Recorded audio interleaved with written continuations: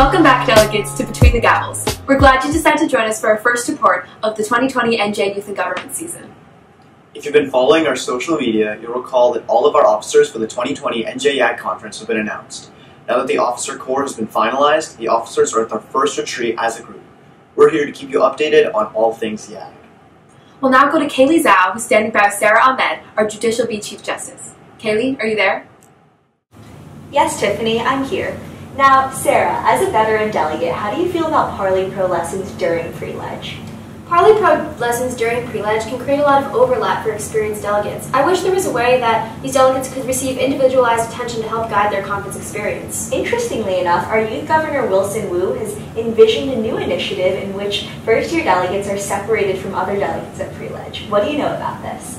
I heard about this. Apparently, the new first-year delegates will be able to receive their own Parley Pro lessons, while the more experienced delegates will be able to jump right into mini-mock conference. Now, how do you feel about this? I think this is a fantastic solution for everyone. The first-year delegates are really going to be able to boost their confidence with more Parley Pro lessons, and the experienced delegates get to jump right into it.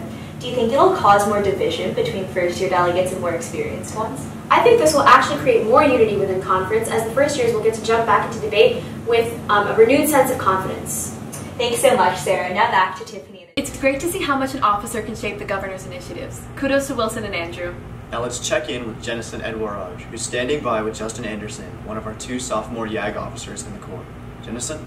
Thanks, Abe. I'm here with Justin Anderson, our current sophomore at Westfield High School.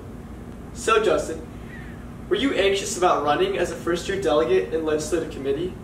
How did you feel about running against upperclassmen? Well, going into conference, I wasn't really planning on running for officer, but throughout the weekend, I really felt like I wanted to play a bigger role in youth and government. At first, I was definitely nervous to go up against so many experienced delegates, but after practicing my speech with my friends and receiving positive encouragement from members of my committee, I felt so much better about myself. What advice do you have for the incoming first-year delegates who are considering running for officer as a freshman? My advice would be to not be scared to take a risk. The worst thing that could happen is that you don't win, but you still get the experience of running for officer, which can really help with your public speaking skills and even prepare you to run for an officer role in the future if that's still your goal. And, best case scenario, you might even win, so don't be afraid to take that risk because you never know what might happen. Alright, thanks Justin. Now, back to Tiffany and Abe for more. It really is inspiring to see someone so young be able to take on such a big role. Now, before we sign off, we want to give you an inside look on the officer retreat.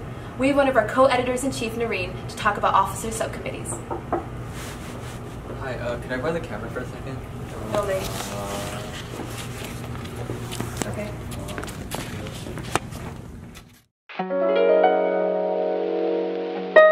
Hey guys, my name is Sainaran Shikyal and I'm from the Marlborough delegation. Today I'll be talking more about officer subcommittees and giving you guys a more in-depth look on the officer retreat. Each subcommittee works towards improving a specific part of conference. For example, Outreach works on expanding youth and government to new delegations and expanding already existing ones. Other subcommittees include Media, which produces content for social media, such as the video that you're watching right now, and articles. The Youth Secretariat Subcommittee, which works with the Youth Secretariat Corps in order to make sure that YAG is regulated at a delegation level, and fundraising, which lowers cost of conference so that more delegates can attend. All these subcommittees work in collaboration in order to make sure that conference is the best that it can be. Thank you guys so much for watching. Make sure to follow us at NJYAG on Instagram to make sure that you are updated on all things YAG.